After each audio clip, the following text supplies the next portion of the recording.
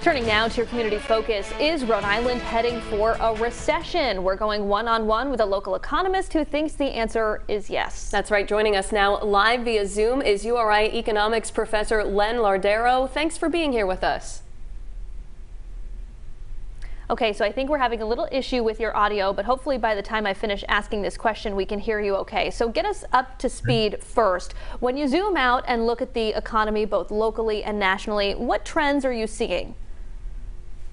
Well, Rhode Island has recovered most of what it lost during the pandemic, and that's critical because it gives us the base to work from.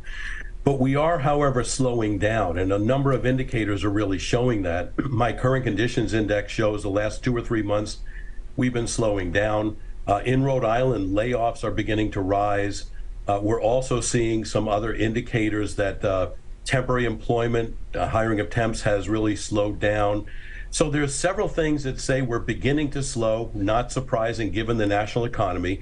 And parts of our economy, housing, as far as sales of homes, has really gone down double digits, but there's so little new home construction here that prices keep going up. So we're heading down to a path of slower growth.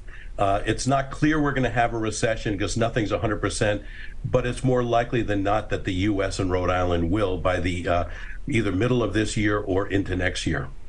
Now, you've said that there's better than a 50% chance of a recession. Why do you think that?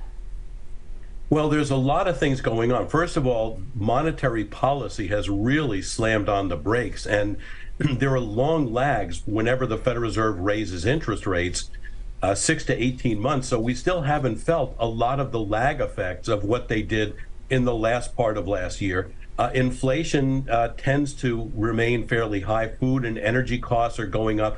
That hurts people's spending and their ability to get by. There's other measures as well. Fiscal policy is fading.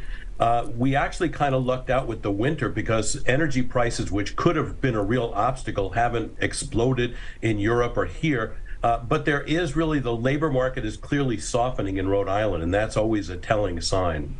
Yeah, and staying on the topic of the labor market, we've got about 60 seconds left. You did some calculations on the state's unemployment rate. Your rate is different from what the state put out. Why? The official unemployment rate in Rhode Island is very biased by the fact that our labor force participation rate is a lot lower than it had been. So what I do each month, if you were to keep participation at the level prior to the pandemic, but use the current employment rate, right now, instead of a 3.5% unemployment rate, Rhode Island's more like 5.2. I think that's a much more accurate measure.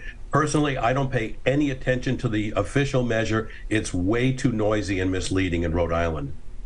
All right, that's about all the time we have. URI's Lardaro, thanks so much for joining us. Thank you for having me.